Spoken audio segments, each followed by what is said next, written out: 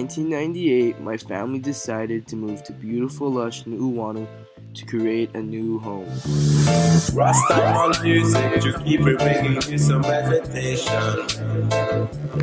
While looking for a suitable property, my parents wanted something that was special and unique. They found that in the Auwai system. When growing up, my brother and I found fishing and playing the Auwai very enjoyable. This bond is the reason why I chose to restore the Auwai for my CAPSEEDS project. Rastaman music to keep bringing you some meditation. An Auwai is basically an irrigation system. We take water from a major stream and we use it for various and sundry purposes. Man-made ditches, also known as an Auwai, provided fresh water to the crops of ancient Hawaiians. The Hawaiians believed that the water belonged to the gods, therefore water was sacred.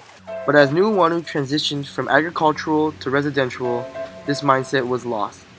Then in 1978, the government ceased their regular maintenance of the Auwai systems, leaving the faith of the water systems to the people of Nu'uanu.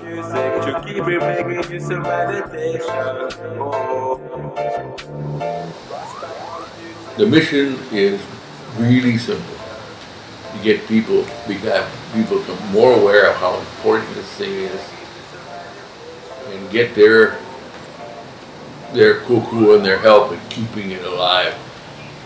It's just an old piece of Hawaii, and it deserves to be kept. In order to help the Auwai system, I joined the Nu'uanu Auwai Study Group. The study group is a community-based organization composed of members of the community with the Auwai system running through their property. These members are devoted to the support and care of various Auwai systems. To be more specific, the Nu'uanu Auwai Study Group is in charge of the upkeep of three main Auwai streams. The Pahoa Auwai, in which Mr. Wilson lives, the Pu'uiwa Auwai, that runs through the Nu'uanu Elementary School, and the Pahoa Ili'ili Auwai, which runs through my house.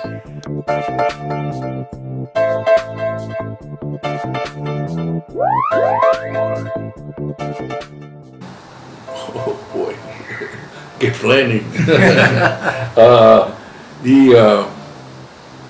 It's hard to get people, older people especially, involved in the maintenance of their Auwai that runs through their property. We try to come up with a concept. If you get involved in the person above you, your property, and the person below you, then the system would automatically take care of itself. We haven't been able to do that. We're still trying, but we haven't pulled that off. Some people don't pay any attention to it. They don't realize that it really improves the value of their property. Aside from the lack of volunteer help, the three main problems that the Auwai faces are debris accumulation, diversion of water, and the compromise of water quality. Often after storms or heavy rainfall, debris accumulates upstream, preventing water flow from flowing properly downstream. This results in low water levels and places fish and other living organisms in jeopardy of their lives. To prevent these problems from occurring, the study group has appointed 1 or 2 Lunawai, or a person in charge of monitoring the health and condition of a particular Auwai. As a senior member of the study group, my father is the Lunawai of the Pahoa Ili'ili Auwai. When the water is too low, he drives upstream to remove debris and other objects blocking the flow of water. On his last run-up, I decided to accompany him and document the process of clearing debris in an Auwai.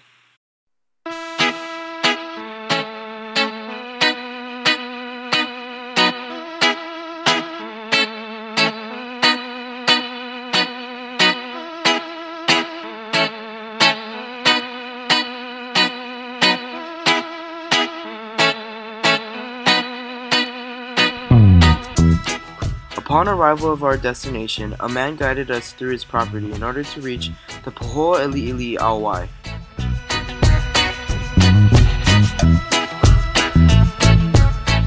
As we marched into what seemed like a jungle, my father would stop at particular locations to make sure water flow was adequate.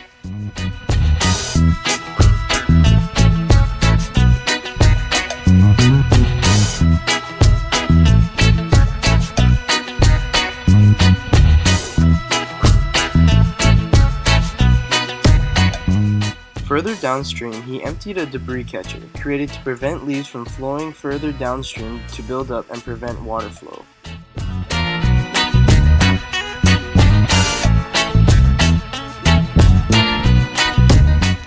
In order for the water to flow downstream, sometimes the water must pass through tunnels and pipes. Sometimes these pipes get clogged with debris, so accompanied with his sturdy pole cleaner staff, my father would poke through the water passageways, breaking up any debris that may have accumulated. Realizing the problem wasn't located at this location, we decided to move further downstream to find the problem.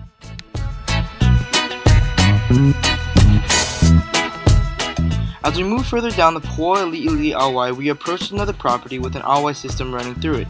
It is essential and extremely helpful that these community members cooperate with the study group, for this cooperation will benefit the Auwai system as a whole.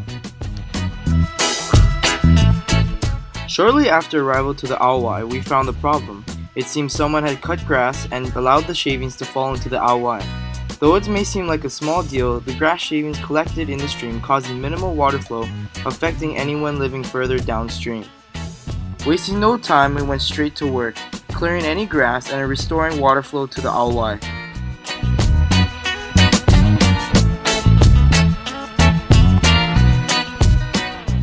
The following Tuesday, I joined the study group for one of their monthly meetings at the Queen Emma Summer Palace. In this meeting, we discussed about a problem with the Poho Auwai. There seemed to be a buildup of dirt jeopardizing the flow of water. Members of the community explained how it required heavy lifting and was a hard task to complete. As a member of the group, I took it upon myself to carry out this duty for my action.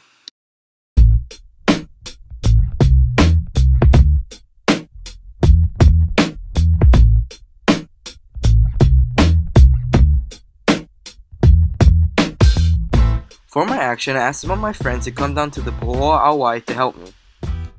We spent close to 3 hours weeding, shoveling, and carrying dirt to help restore water flow to this Auwai. It was a hard process, but a great experience. We started off pulling weeds and other vegetation in the area to loosen up the dirt. We then shoveled the loose dirt into buckets, carried them, and placed them onto a stone wall.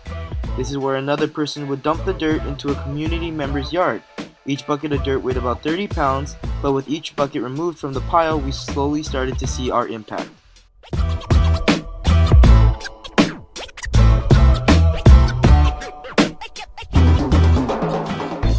After 3 full bags of weeds, 31 buckets of dirt, and a fresh coat of mud, we finished.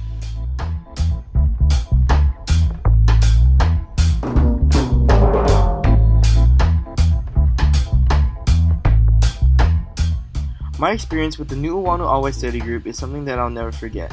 Through this project, I was able to connect with my community and meet the unsung heroes in Nu'uanu. I will continue to help my father with the upkeep of the Po'ali'ili Auwai and will attend as many study group meetings as possible. In the future, I hope that more people will see the importance of the Nu'uanu Auwai system, giving it more support and care. We must keep the flow of the Auwai running, for as the sacred waters run, so does the cultural legacy of Nu'uanu.